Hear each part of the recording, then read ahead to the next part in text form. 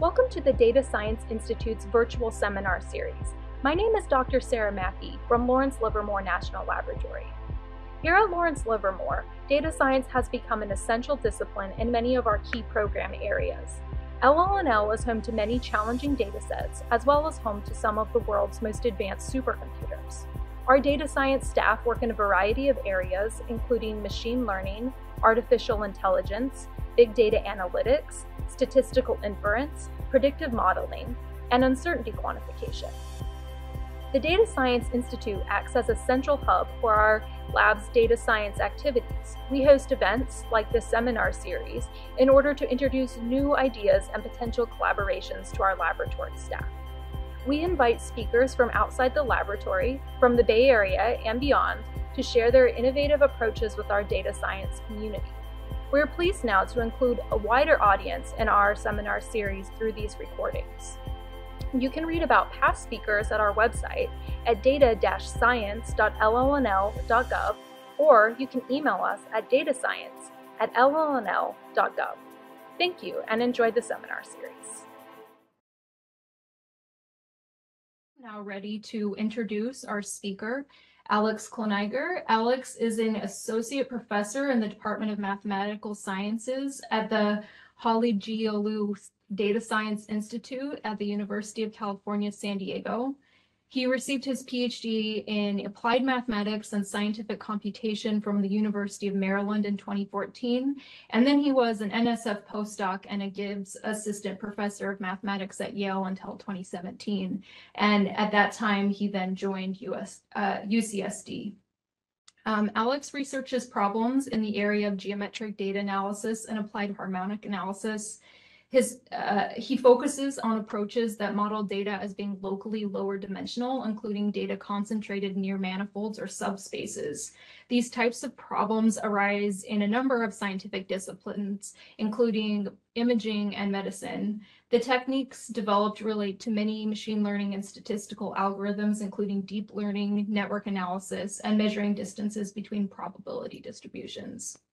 So Alex is here to talk to us today about networks that adapt to and beyond the intrinsic dimensionality of the domain. Alex, when you're ready, go ahead and begin. Awesome. Hi. So, hi, I'm Alex.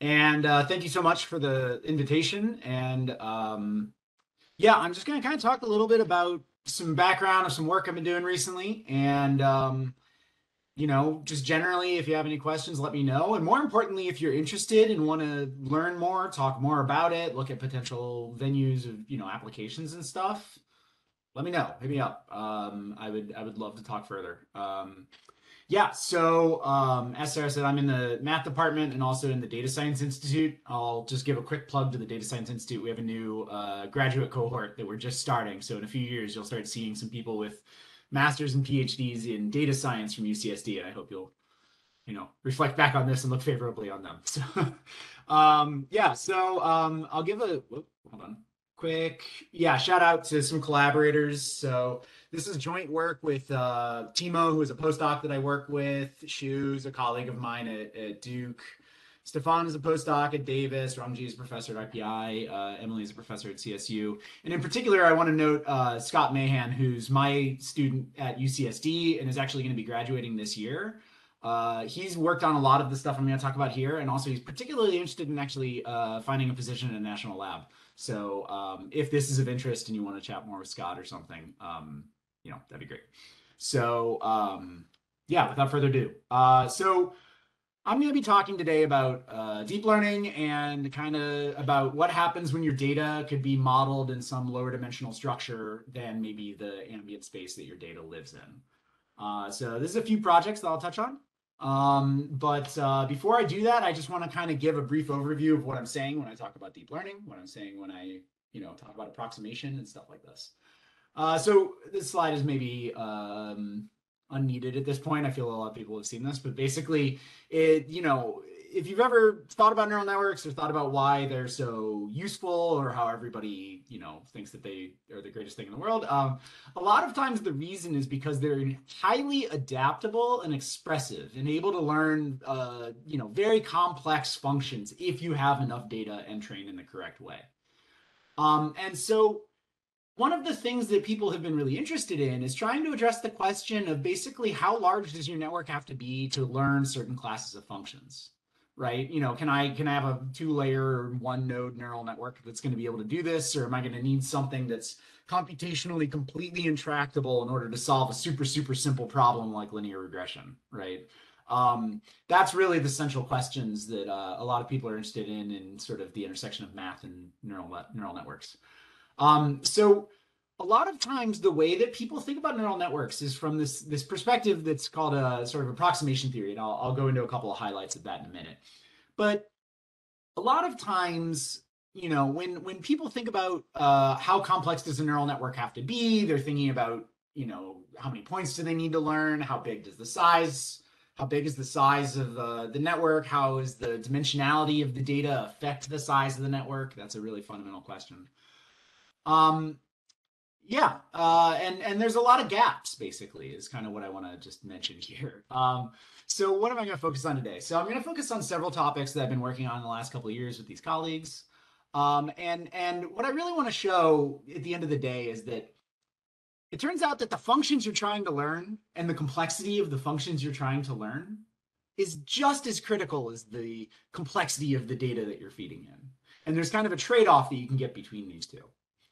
I also want to sort of talk about how you can build networks in practice that will explicitly use knowledge of the fact that your data lies in some lower dimensional surface, some dimension reduced form. And also I want to talk a little bit about a potential application, which is actually even using very small neural networks to build 2-sample test statistics, which I'll kind of get into at the end. Okay, so neural networks, what am I talking about?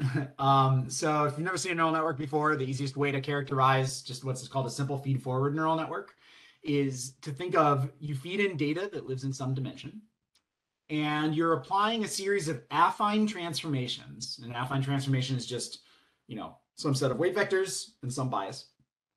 And then you're applying this little nonlinearity. And when you apply the nonlinearity, it turns a linear problem into a nonlinear problem. And you do this several times, and then you get some output phi, right? And at the end of the day, the question we're trying to address is, given some finite data set, can we estimate whatever the generating function was of y, given the inputs of x, right? And we're going to do that by tuning these ALs and BLs and trying to sort of tune our weights to find a particular network that really fits well for our problem. And this is generally done by talking about, stochastic gradient descents or, atom or whatever optimization method you want, where you're optimizing, say, a least squares loss, right? How well does my model fit the data in squared norm? You could have a logistic loss. You could have, fill in your favorite loss. Okay. So I want to kind of, well, actually, before I go to the next slide, I want to mention there's a real kind of, I'm kind of burying the lead here when I describe things in this very simple way. And that is, what do these A's and these B's potentially look like, right? So maybe my data is in 2 dimensions, right? I'm just trying to model some 2D function. Well, it would be a problem if I needed this first weights matrix to be, 1 billion by 2 to generate, to take a 2-dimensional problem, turn it into a billion dimensions, and then another billion dimensions, and then maybe eventually push it back down to 1 dimension, and that would be like the only way I could learn a function. That would be really bad.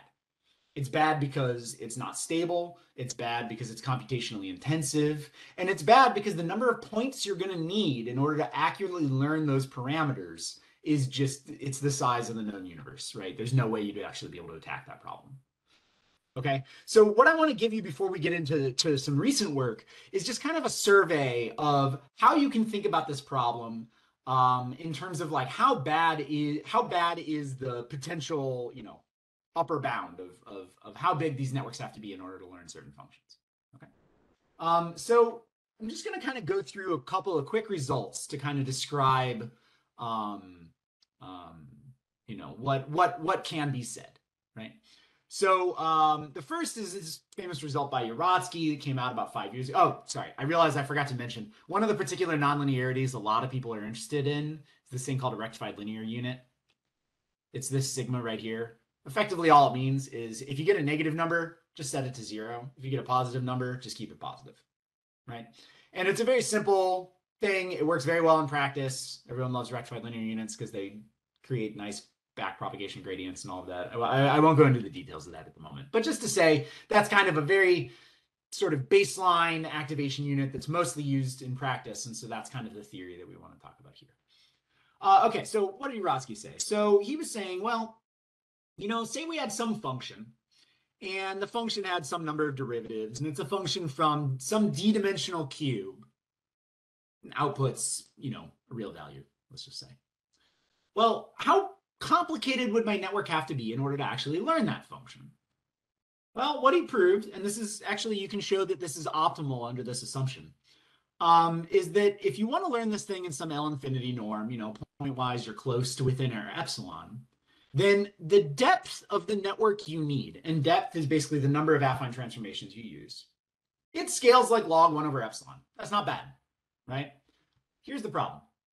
The width of the network, how many nodes do you need in order to actually be able to learn any potential function in that class? It actually scales with this epsilon to the minus dimension, capital D. Now, that might not seem brutal, but let's pick an example here. What if you're just trying to train a neural network to learn something like MNIST digits, right? Simple problem, trying to learn some images. MNIST is actually made up of 784 pixels. So what that means is, if I want to get to within, let's say, error 1/10, which is not that great, I would need 10 to the 784 parameters. I would need my width, actually more than that. I would need the width of each layer to be 10 to the 784. That is undoable, right? And this is actually this is referred to as the curse of dimensionality, right? If you're truly in this ambient dimensional space, you're out of luck. There's no way you can learn that function. You don't have enough points. You don't have enough computational power. It's just not going to happen. Okay. So that's kind of one result that exists. And I'll also just kind of mention another result, which maybe you might think ameliorates this problem, but it really doesn't. And again, this is just a survey of some things that happened before. So around the same time, I proved some stuff. There's a couple other people that proved some stuff around that time where we said the following. Let's say your data lied perfectly, just exactly, on some k-dimensional smooth manifold in a high dimensional space. Okay, so if you've never seen a manifold before, basically what it means is it's a lower dimensional surface that has lower intrinsic dimension. And if you look at coordinate systems, they're like twice differentiable or something like that, right? So it's a very smooth system. You can think of like a circle as a 1D manifold in 2D, right? So if your data lies really nicely on this surface, exactly on this surface, then it winds up, you can actually build a network that will be able to approximate to within our epsilon, but with a width that actually didn't depend on the ambient dimension. It depends on the intrinsic dimension. And what the intrinsic dimension is basically how many free parameters did I have in my data, right? I could be in a 10-dimensional manifold in 1,000 dimensions, and this dimension would just be 10, right? This K, 10. So the idea here is if your data truly lies on a manifold, and that's exactly where you're working, and that's the only place your data is, and the function is nice and all of this, you can kind of do a little better. You don't suffer from this crazy ambient dimension. You just suffer from the intrinsic dimension. Okay? And by the way, I should say, this is not special to deep learning. There's a billion machine learning algorithms where you can prove basically the same thing. It's actually just a little trickier to prove it for neural networks, but it can be done. So that's kind of where we were at with talking about, the size of networks up until a couple years ago. Right? Now, I want to make one comment, and this is maybe just as a brief aside, so forgive me this for one moment, because I do think it's kind of an interesting point. A lot of people think about this problem of, well, it's kind of weird to say if I want to learn something within error epsilon, I need to grow the size of my network to a particular size. And then if I wanted to do better, I would need to grow my network even more. It's kind of not how we really work in practice. How we really work in practice, if you're training a neural network, is you fix the architecture ahead of time, and then you just go. right? So this is actually a really interesting perspective. It's an alternative perspective to what I was just describing, which is, what if we fix the size of our network ahead of time and try to talk about what we can learn? Okay. Well, it winds up that that also has a problem. And that problem I would actually consider to be even bigger. So there's this famous paper that was written a couple of years ago by Philip Peterson, who's a friend of mine, and a couple other people, basically saying if we're on this bounded domain and we have these, activation units that are differentiable but not analytic, or even if they are analytic, blah, blah, blah. It winds up that what happens is the set of neural networks of a fixed size is actually not even a closed set in LP space. So what I mean by that is, if I'm trying to approximate a function in LP, some LP function, L2 function or whatever, I'm generating a sequence of functions, right? At every step in training, I'm generating a new neural network. The set of, so I'm generating a sequence. It winds up that it's very possible to converge to a point that actually was not a neural network. Right? So you can run into this situation where you train a sequence of neural networks to learn a function that can't be expressed as a neural network. It's kind of weird. And that would be if you were trying to do this for convergence in LP space, right? Convergence in L2, let's say. So that's kind of a negative result, right? And there's this fun little conjecture in here where they said, we actually think that in Sobolev convergence, you'd be able to show this. So if you show that your neural network, is approximating your function in the function in its first, however many derivatives, then, whatever you're converging to could be expressed as a fixed size neural network. So my students Scott and Emily and I actually wound up proving the following year that that's not true either. Even if you're trying to, approximate in any Sobolev class, this set is not even closed. The set of fixed size neural networks is not closed. And what that means is that your weights are necessarily blowing up to infinity. So there's very nice functions you might want to approximate with a neural network, but if you try to approximate it with a fixed size neural network, the weights are going to blow up to infinity. It's like it's a negative result, but it's to motivate the fact that thinking about allowing your network to kind of vary in size a little bit is actually not the weirdest thing in the world. It's actually important. So that's a little bit of a side, and that's kind of the extent of what I'll say about a fixed size neural network. But now what I want to get into is actually talking about some theory. So how do we move past this weird cursed dimensionality problem I was describing? So what I want to talk about is a couple different models of functions that we can think about where we'll really be able to say something quite nice. So what's the main question that I want to address in this first paper, or this first part of my talk, which was a paper that I wrote with Timo Klock. So the question is, basically, can we approximate functions with the neural network where our network complexity goes beyond the intrinsic dimension of our data? So it's a pretty simple question, right? Mathematically, if I'm trying to pose it, what we're saying is we have some finite number of points, intrinsic dimension D data. I want to get something where the convergence rate is actually going to be even better than that. It's not easy. But there's actually a way around it. And this was kind of a novel insight that was brought by Timo, where he said, we're always thinking about the problem in terms of how complicated the data is and trying to learn every possible function on that data. But a lot of times we don't need to learn every possible function on that data. We need to learn 1, 2, 3 functions, right? It's a very simple class of functions on that data. So what if instead of thinking about the complexity of the data we're feeding in, we thought about the complexity of the function that we're getting out, or the function we're trying to learn? Okay. And here's a way that we kind of talked about that. So we define what I'm going to call basically a function that's invariant to off-manifold directions. Okay. And how we can define that is as follows. Say there is some low dimensional structure. Now this is not where my data is. My data could be everywhere. My data could be on the unit cube and R million, whatever. But say there is some nice little sort of low dimensional structure, and that we can say the following about our function.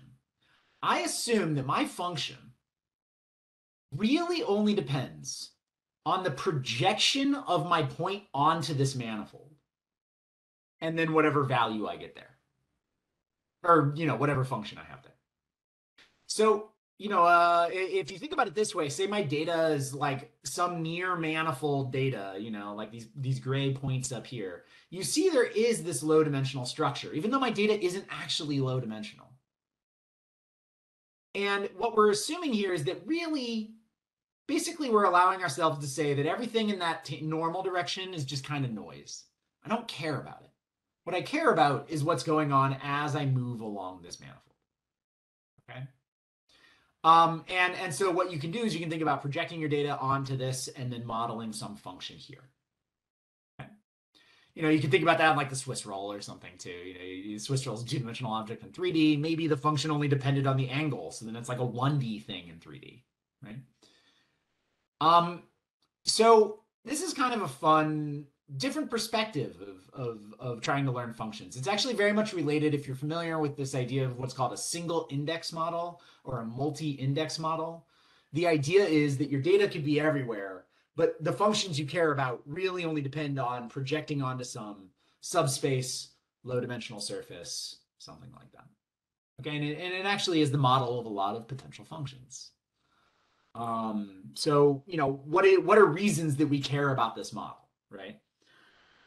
So one reason is that this actually allows us to move to what in the sort of manifold learning community has been considered I don't want to say a white whale, but like a significant question, which is, what does it mean to be near a low dimensional manifold, right? So if you lie perfectly on some low dimensional surface, you're great. You have data that lies perfectly on the circle, great. It's a 1D thing. What if you have data that's just like around it? Well, that's a little different because now your data really is high dimensional, but its behavior is somehow characterized by a low dimensional surface. How do you mathematically talk about that? Well, I like talking about it in this way. There are a lot of people that talk about it in a lot of different ways. If you're interested in the near manifold data, I'd refer you to the work of like Yariv Eisenbud, who does some really interesting work about projecting onto low dimensional subspaces for data that was near the subspace. But what I'm thinking about is, all right, well, first, again, I can define this, projection onto a manifold. So I have, some noisy sample, and I can think about a clean sample, which is basically, defined in the way you define projection. Well, what are we doing when we use this model for a function? What we're doing is we're saying, I'm going to define data as being near a low dimensional manifold if the functions I'm trying to learn don't care about the noise directions. So I've kind of moved out of the realm of geometry all of a sudden, right? We've said it's not about the data. It's about the functions you care about on that data, which actually makes a lot of sense, right? If you had a function that varied wildly in some noisy direction, well, then it's not noise anymore. It's relevant, right? It's an important feature. So what we're doing is we're pushing all of that geometry and near manifold behavior onto the function. We're saying the function only cares about what happens when you project onto this lower dimensional surface. Okay? And this is really the model we'll think about. And this could show up in other examples as well. This could show up if you wanted to be invariant to certain directions. Maybe your data is space filling, but your low dimensional structure and all these like group actions that you could apply, you want to be invariant to them, right? Well, then what you could do is if you can define some projection, right? And I'm defining it in a very simple way of just, closest point in L2. If you get into some group theory or something, you can define more interesting notions of what it means to project onto sort of your clean samples. But again, then you can write down functions of this form. Right? The functions we care about are functions that only depended on that lower dimensional surface. Okay. All right. So that's a huge model. It's an idea. This is some, math BS. What do we care? Right? Why, how does this help? All right. So first off, what data can we describe? Okay. So unfortunately, I have to go into one quick technical moment. There's this really fun characterization on a manifold. It's called the reach of a manifold. So if you've never seen this before, what the reach is basically, given some manifold, how far can I move away from the manifold such that there is a unique projection back onto the manifold? Okay, so on the circle, you can go as far as you want until you reach the origin, because at the origin, there's no unique projection back onto the manifold, right? It's equidistant from a bunch of points on the manifold. So that's how we define the reach, okay? So this kind of modeling assumption we have is we're going to assume that we have data that's within some constant of the reach of the manifold. Now, depending on the manifold, this could actually allow us to have space-filling data, you know, the unit cube in our capital D or something, right? So what we're saying is how complicated our data can be is, again, kind of a function of how complicated our function is. And with that, we can actually say something really nice. And I recognize that this theorem almost looks identical to the one I showed you from 2017, but there's a small but absolutely critical difference here. We're no longer assuming our data lies on this nice manifold. We're just saying, you know, what if our function really only depended on a low dimensional sort of index? If that's the case, the complexity of the network we need only scales with that intrinsic dimension. Okay. So, you know, we can say some technical stuff about this. You know, asymptotically, this thing is similar to if I had assumed the data was directly on the manifold. There's this tiny dependence on the ambient dimension, but it really isn't that bad. If we want to go all the way to the edge of the reach of the manifold, this theorem kind of becomes vacuous, which is to be expected. And I'll actually talk about this other connection towards the end of my talk. But I really want to focus on what this means, okay? So let's pick a very simple problem. Linear regression. Linear regression is not a hard problem, right? How can you think about linear regression? You have data in a high dimensional space, and you project onto some 1D line. That 1D line being your, you know, line of parameters that allow your function to vary. Well, we know that linear regression is not, it doesn't suffer from the curse of dimensionality, right? You're really only depending on some one-dimensional line, right? Your function that you're trying to learn only depends on a one-dimensional line. Your data could have been defined everywhere, right? This theory says exactly that. This recovers that. You know, if you're trying to do linear regression with a neural network, you really don't need that many parameters. You don't need that complicated of a system. I realize that kind of sounds tautological in some sense, but you know, it's sort of a nice sort of satisfying statement to know that you don't have to worry about bringing this, you know, huge weapon of a neural network to a little, you know, easy problem of linear regression. But beyond that, if you were trying to do nonlinear regression that only depended on the projection onto a line, you know, maybe you project onto the line, but then you have some highly complicated function there, not a linear function. Still, really easy problem to learn with a neural network. Okay? So that's part of the power here, is that we're really saying the complexity of the function is what matters. And it recovers all of those other theories that I was describing pretty nicely, actually, and sharply. Now, again, I want to emphasize one point. I've been talking about approximation theory. What we're talking about here is basically, given the size of network, one could learn this. I'm not exactly talking about the optimization at this point. This is actually work that I'm doing currently. How do we prove the optimization actually attains this rates? Okay. So anyways, that's, you know, one result. If you're interested, I'm going to kind of skip this actually now that I think about it, but if you're interested in understanding more of the kind of math, if you're interested in, you know, approximation theory, there's some novel stuff we do here related to basically creating partitions of unity of our manifold that extend really, really far in normal directions and are really, really small and in directions along the manifold. And then we have this nice result that kind of says, actually, it's very, very, very, very easy to learn those partitions of unity with a neural network, which was kind of surprising. So I'll kind of skip past that. But what I do want to talk about is another version of this same problem. So this is from the same paper. It's basically equivalent results. But in the previous part, I was talking about regression. I wanted to regress a function. and I was approximating an L infinity. Now I want to talk about classification. Classification, a lot of times, is kind of a fundamentally different problem. And the reason is that, it's really just about living on one side of a subspace, or, living on one side of a decision boundary or another side of a decision boundary. Well, it winds up that a lot of the ways that we think about classification can actually be boiled down into, again, this kind of way of talking about functions. A lot of times people think about classification by saying we're going to assign a like binary classification. And below I have multi-label, but let's say we're just talking about binary classification. A lot of times what happens is you assign a label based on whether you are closer to some set of points that you know to be from your class 1 or some set of points that you know to be from your class 2. That set of points could be your training data. That set of points could be some nice core set. It could be support vectors. There's a lot of different instances where problems boil down to, all that matters is how far you are, if you're closer to this data set or this other data set. Once you know that, you can easily assign a label.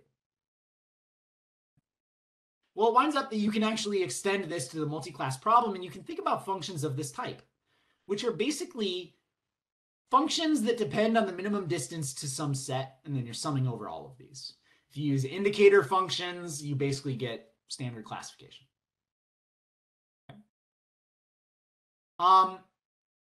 So this is another sort of functional model that we'd want to talk about, and it winds up we can say almost the exact same result in this context. So the way to phrase it is the following, which is to say, okay, let's say we had some set of representative points of each of our classes. And those set of representative points are sort of, and I'm kind of saying morally k-dimensional. What I mean by that is they're kind of an epsilon, or, well, I'm using delta here, so I don't use epsilon at the end. And they're kind of a delta net, which means that if you want to decrease delta, you need to increase the number of points by delta to the minus k. Okay, so kind of in this example, I had one right here. You can kind of think about this as being, morally one-dimensional. You can kind of see like, okay, this is really just kind of distance to a line, distance to a line, distance to a line. So given this kind of classification region, again, we can wind up saying that if we want to learn our labels, now they really are labels, to within error epsilon, you really only need something that scales with that intrinsic dimension. So let's talk about what that means in a couple of contexts, right? Let's say you had data that was just clustered data, right? Clustered data meaning your data lies in some nice ball around a point. That's one label. Your data lies in some nice ball around a point. That's another label. That's actually a zero-dimensional problem, right? It only depends on a point, one point, not points on the line, points on the surface, one point. How far are you from that one center? Right? Like a k-means or something. It only depends on how far you are away from the mean. That's a zero-dimensional problem, which actually means that if you're trying to learn that with a neural network, the rates you need only depend on epsilon to the minus 1. So, that's about the best you can do. That's the best you could possibly hope for. Okay? And, again, if your data really only depended on sort of its distance to some lines, or, you're thinking of regions of classes as kind of being like cylinders or something, it's a 1D problem. So because of that, you really only need, again, just epsilon to the minus 1 points, or epsilon to the minus 1 side parameters. Okay. So, with this, you can generalize this to other metrics. It's, I like the theory here. I'm not claiming that this is like the be all to end all of neural network theory. There's actually been people already that are starting to build extensions to this for other functional models. I'll refer you to the work of Wenjing Liao, who does some really cool work. She's at Georgia Tech. But yeah, anyways. Oh, right. I kind of forgot to mention. There's one other thing I should say here, and I've kind of buried this because we didn't really do anything new here, but it's just kind of a byproduct of what we're showing. If you know the number of parameters you need, then there's this nice statistical learning theory called excess risk minimization that says you also basically know how many points you need in order to learn those parameters. Okay. And what we wind up getting is, because we know the size of the networks we need, that also tells us the number of points we need in order to learn those parameters well. Okay. So what do we get? Well, if your data really lied on some, in the ambient space, that's like the Uratsky result. If your data actually lied on a low dimensional manifold, that's like the result that I had from 2017. If your data lies near some manifold, that's what we're talking about now. Again, it's basically like you're on the manifold. And if your labels really only depend on how close your representative points are, again, really just kind of depends on intrinsic dimensionality. Okay, and these are kind of the number of points that you would need. So that's, for this part of the talk, kind of where I'm gonna end. Because I just want to, give a takeaway of this for a moment, which is, what are we trying to say? We're trying to say, if the functions you care about are not too complicated and you can understand sort of the way in which they're not very complicated, then your network does not have to be very complicated. It's not, you don't need to build these crazy huge networks that can learn everything and overfit to everything. Okay. Yeah, and if you're really interested in, learning data that lies on manifolds, that lies near manifolds, this is the, backbone theory that tells you how complicated your networks have to be. And as I said, I'm working now on the optimization side of this, and there's a lot of other directions that one can go. Yeah, so that's, the beginning part. I have some more that I can talk about, but I can also pause for a second if anybody has any questions. I have a question. Yeah, what's up? So as a step towards that optimization that you're working on, you presumably want for these existence results of the number of parameters. Along with that, you want something bounds on the weights that you need to have for these neural networks, right? Bounds like on the magnitude of the weights? Yeah. Yeah, on the magnitude of the weights. Because if they are blowing up, then of course the optimization is not going to get you there. That's exactly right. Yes. So do you have partial results on that before you get to the optimization? Great question. So I did not say that, and actually we don't have this explicitly in the theorem, but I can tell you that in the constructions we're talking about here, the weights are bounded. So these can be learned without the weights blowing up. Now, how does that tie into the optimization? That's a broader question. I'll actually refer you to a colleague of mine who has kind of the first step of merging the approximation side with the optimization side. His name's Mahdi Sultanakanabi. He's at USC. He has a recent paper called learning low dimensional dictionaries or something. Learning with gradient descent. That's what it's called. And he shows that actually, as you very begin to train the weights, they actually kind of align to, if you have one subspace that dictates the entire problem, your weights kind of begin to align to that subspace. And that's what he uses. So we're building, extensions to this and incorporating a lot of this work. But yeah, no, the weights do not blow up in this case. Again, provided that you're allowing your network to sort of not necessarily just be like a fixed 50 weight thing and you never change it, right? So second question, and then yeah, I don't want to take up all the questions. So often people design neural networks with symmetries in the neural networks themselves, like convolutional networks or yes, transformers, or there's a whole set of things that one could consider. So what happens is can that be incorporated into your theory? Yes. So right now we're just talking about projection onto sort of the clean data. So if that projection comes from, something where you had explicitly built in an invariance, then you've got it. There's also you're saying you could replace fully connected with connets if that symmetry exists? Yes. Okay. And in fact, this has actually been done by Sophie Langer and Johannes Schmidhuber. who I think this year actually just put out a paper doing something very, very similar to that. That was specifically for convolutional networks. Okay. The sort of general approximation with like any type of invariance you would want, there's not a fully satisfying sort of dimensionality analysis yet. There's some results by Tommy Poggio, but they're not. It's not. It would be nice to have a little bit more. There's also some work by Soledad Villar, who works a lot on invariant networks. Thank you. Yeah, I know. I'm sorry. I'm throwing out like a bunch of names. If you send me an email later, I can sort of lay out the papers. Yeah, I would appreciate that. Thank you. Yeah, happy to.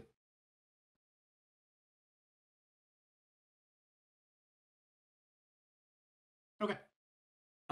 So if that's that, what I want to do is kind of move on a little bit, which is to talk about some recent work that I've been doing, which is actually trying to use the fact that we know low dimensional data can be modeled nicely. So this actually was inspired by the previous talk, work. Gave a talk about this at RPI late last year.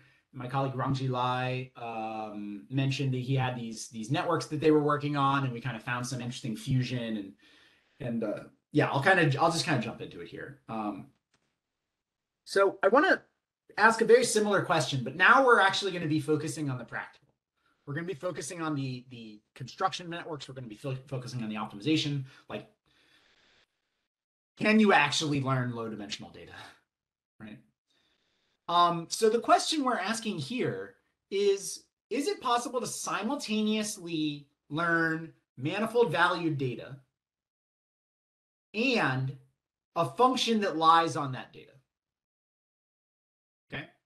So in practice, there's actually a lot of people that care about both of these problems, right? Learning a function is learning a function. That's, any classifier regression network, you've seen these. Trying to learn a model of manifold valued data is basically what an autoencoder does. So if you've never seen an autoencoder, what it is, it's a neural network that takes large dimensional data, tries to encode it down to a low dimensional latent space, and then reconstruct the data. Okay. Now, by pushing it down to a low dimensional latent space, by definition, whatever you spit back out is low dimensional. There's no way around it, right? If you take low D data and apply a function to it, whatever the output is some complicated low dimensional structure. I don't even want to say surface, but structure. So what we're saying is, all right, can we learn autoencoders that are going to explicitly incorporate this manifold assumption along with learning functions that were on that data? And does this work better than just learning a function classifier directly? Okay. And we have a couple additional kind of goals here, which is I'm always interested in working with people that are sort of domain experts. They know their data, they know, the problem they're working on. So whatever we're building, especially if you're trying to encode data into a latent space, it's got to be interpretable, right? You can't just, say, oh, look, there's your points in a low dimensional space. I don't know what they look like. So one way to do that is to have very, very, very simple encoders, just like linear encoders, right? And similarly, I want to think about functions that maybe behave quite nicely on this latent space, right? It's incorporating some additional structure into the problem. Yeah, and so basically, like I said, the goal here is that we're going to want to learn maybe not a global characterization of all of the data that, is perfect for everything and completely uninterpretable. But I want to learn patches of my data, so that if I feed in a data point, I can say, here's what the data looks like around that data point in some nice low dimensional visualization, low dimensional coordinates. Okay. And kind of my goal is to say, well, theoretically, experimentally, this actually works, right? For the sake of time, I'm going to kind of move forward a little bit, but I want to kind of give an idea of how the backbone of this works. So a couple years ago, Rangji and Stefan, who was his grad student at the time, he's now a postdoc at Davis, they wrote this really cool paper called Chart Autoencoders, where what they said was, you know, rather than trying to learn one latent space, one low dimensional set of coordinates that describes everything, like that's impossible.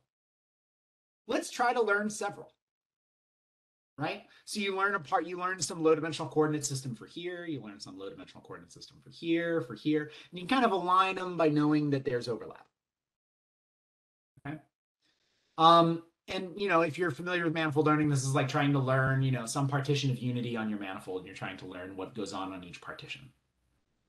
And you know, this is your sort of standard neural network construction. I don't have a better way of describing this other than to say the following. What he's doing is basically saying, let's take some data from the ambient space, and let's define this simple function just called a chart autoencoder. Basically, all it's saying is this point, that goes to that auto, that goes to that chart. This point, that goes to that chart. This point, that goes to that chart. Once you're on each one of these charts, now you don't have one latent space. That's too much to ask for. It's too hard. Let's have a handful of latent spaces.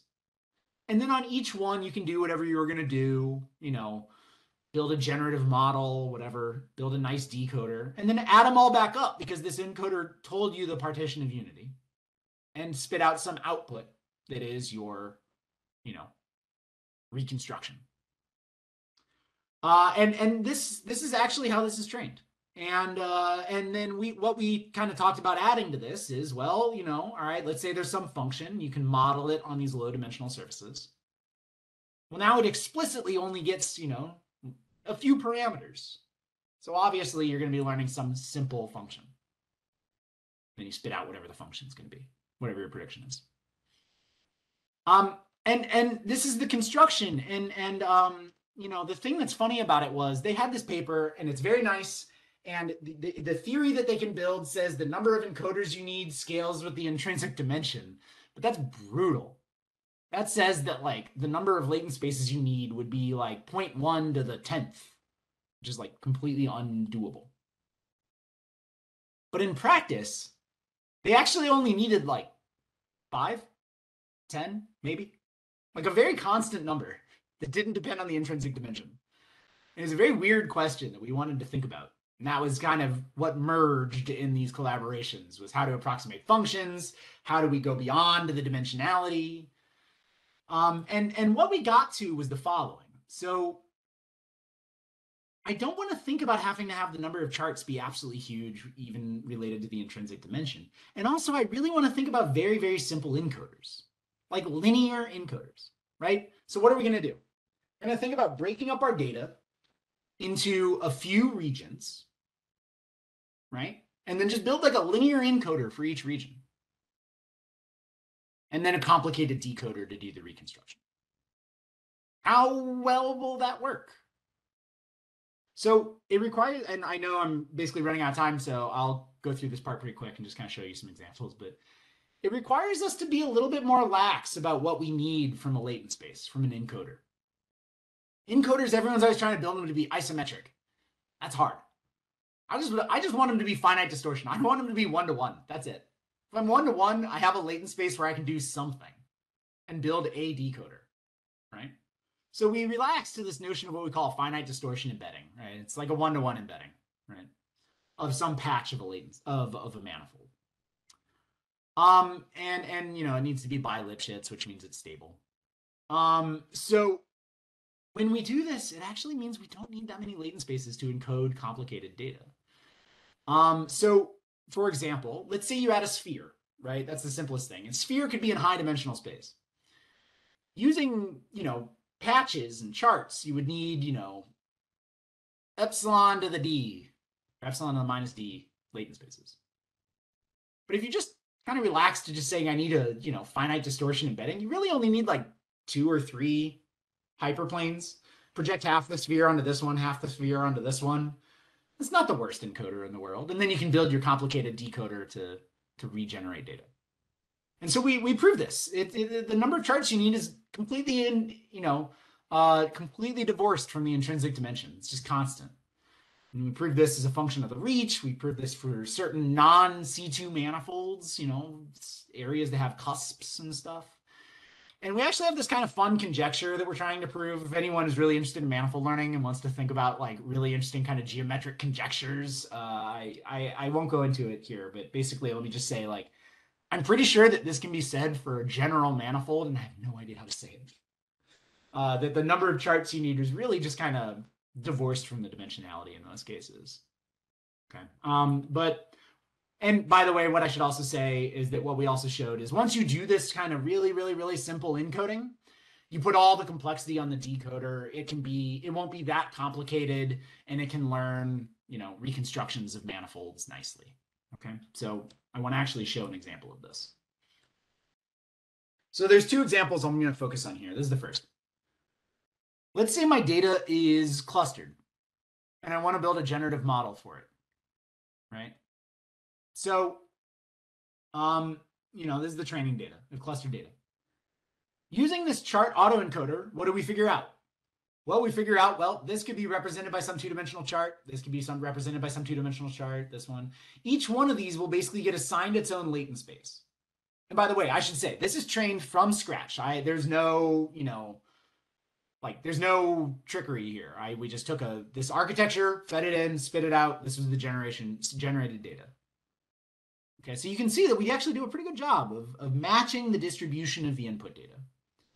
And what you get is basically a latent space for each one of these things. This is a kind of famously hard problem for generative models. It winds up, if you want to build your most complicated VAE, GAN, whatever you're thinking of, and you only have one latent space, you're always going to get these kind of points that just kind of blur in the middle. And you have to do all this complicated rejection sampling or MCMC algorithms in order to figure out where to sample from. If you just relax your assumption and allow yourself to have multiple latent spaces, this comes quite naturally. Okay. And this is the really fun one. There's this famous data set called coil 20, I forget. Yeah, I think it's called coil 20, but it's 10 images. I forget. But basically what it is it's all of these objects, and you just get pictures of them rotating, right? So, we had these, this rubber ducky, and it was rotating. And this, car, and it's rotating. And so you have these, it's like these circles in image space. So it's really hard to build a generative model for this. It's actually a notoriously hard problem. What we did was we said, all right, let's relax our need to have one latent space. And what we can do, this is, by the way, reconstructed data. This is a sampling of our one-dimensional latent space, one of our one-dimensional latent spaces. And this is a sampling of another one of our low-dimensional latent spaces. So you see what it did. It split the duck in half and said, all right, I'm going to model half the rotations over here, and I'm going to model the other half of the rotations over here. Truly one-dimensional. Okay. And then the decoder spends all of its time trying to build nice reconstructions. And you can see that these actually are pretty good reconstructions. You can tell this is one of those little cats that's waving, and this is a stick of butter, and car, all these things. We have a very nice generative model that actually works here. And I should note that we had to do one additional thing, which was, again, we had 20 charts for 10 pieces of data. That's about the minimum amount you could need. We brought in a tiny amount of labeled information. So basically, we assumed that 10% of those points, we knew the label for it. And doing that kind of just helps us figure out where to put these cuts. Once you know it, you build this really nice generative model, semi-supervised generative model. That, to me, is really sort of the best way to approach manifold valued data for generative modeling. So yeah, that's, some of this work. I'm out of time, so I'm going to skip the last thing. If you're interested in statistics, it's basically about how neural networks can work on statistics problems. So I'll go ahead and skip to the end. This is kind of a list of a few of the papers. I talked about this paper with me and Timo, Intrinsic Dimensionality. This paper, semi-supervised manifold learning with chart autoencoders. This is the one I just talked about. And then this kind of side paper that's by, so Scott was on that paper. He was the lead author of this paper that was about the fact that if you fix the size of a neural network ahead of time, you have this non-closedness problem. So I'll go ahead and stop here. Yeah, and let me know if you have any questions. Thanks. Thanks, Alex. Yeah. Very interesting. Does anybody have any questions for Alex? You can either come off mute or type them in the chat if your microphone's not working. Do you have thoughts on how you would go about training in the space that you talked about in the first half of the talk, where you can have like where you're looking at varying the size of the network as opposed to fixing the size of the network? It is a little tricky. I don't have a great way to talk about like this is how you build, you know, a variable size network. There are some people in CS that consider it within what's called the AutoML framework. They're basically thinking about the size of the network as being a hyperparameter, and so they allow the size of the network to vary. It is computationally very expensive. My moral of the story, I think, is just to not be hyper bound to the size of your network. And if you notice that your weights are going crazy, make the network bigger. It's not that big of a deal, right? And that basically weights blowing up is because you did not allow your network to grow in size. So it's more kind of a practitioner thing at the moment. I would love to figure out how to actually optimize over sizes of networks, but I don't know how to do that. Gotcha. Thank you. Yeah, I've got a question for you, Alex. You might have covered this and I might have missed it, but towards the first half of your talk, what if the noise direction isn't perpendicular to the lower dimensional subspace? What can I do? That's a great question. That's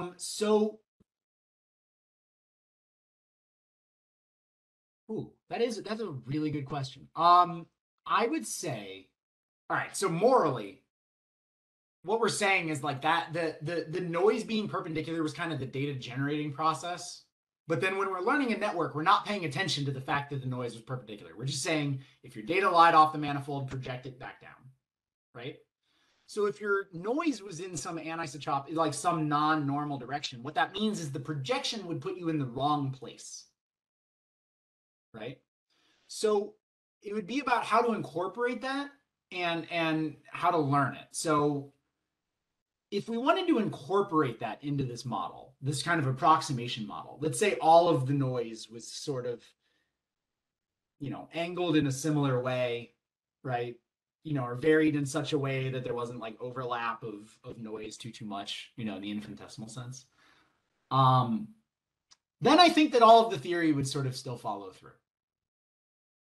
But, and basically you would have to replace learning the projection operator with learning this tilted projection operator. It was kind of not normal. Okay, that makes sense. But it sounds kind of maybe hopeless if it's a random direction of noise. Yeah, if it's a random direction, the problem is basically collisions, right? So if it's a random direction everywhere, then all of a sudden, like the moment you move off manifold, you have 2 points from a very different part of the manifold that end up in the exact same place. And so you've kind of broken your kind of one-to-oneness. Like how could you learn a function at that point when it can't be modeled by a function because it could have been projected into either place on the manifold? Yeah, okay. I'm following you. Thanks, Alex. Yeah. Now, how to do that in practice, by the way, I have no idea. That would be hard. Yeah. Yeah. We might have time for one last question if there's another question. All right. Well, Alex, thank you so much for taking time today to tell us about your really interesting work. And again, Alex expressed it at the beginning of the talk, but if you're interested in talking more with him about any of these ideas, I know Alex is interested in sharpening connections here with us at LLNL. So please reach out to him, or I can connect you if you reach out to me. Lastly, I just wanted to advertise that next month we're going to have our first hybrid seminar in quite some time since before the pandemic. So if you're on site and able to join us in person next month, I hope you will. And thanks everybody for joining today. And thanks again, Alex. Yeah, thank you guys so much. And by the way, let me just say, as Sarah was saying, I'm super interested in talking more about interesting problems that people are working on because I always feel like it motivates new math. But I also want to I just kind of want to emphasize, like, this is a very mathy talk. I also like working on truly applied problems. Like, there's some other work that I do, with economists and medical people and stuff like that. So I I'd love to, you know, get down in the weeds of data and stuff if that's of interest. But yeah, if this seems interesting and relevant, please reach out. Thanks, Alex. Bye, Yeah, everybody. Thank you.